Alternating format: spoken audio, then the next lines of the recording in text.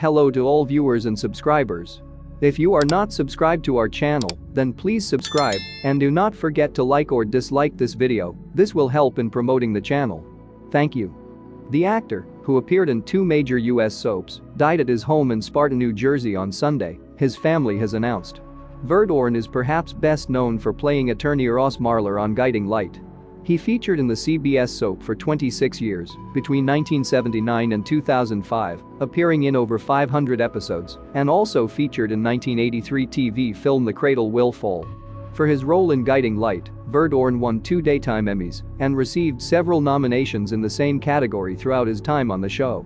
After departing the soap in 2005, he joined One Life to Live as Clint Buchanan in 2005, taking over the role from previous actor Clint Ritchie, who had played the character since 1979.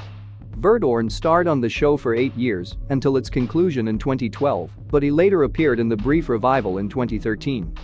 The soap star was born on November 23, 1949, in Sioux Falls, South Dakota, and initially wanted to be an English teacher but ended up in theater, appearing in multiple roles in stage productions.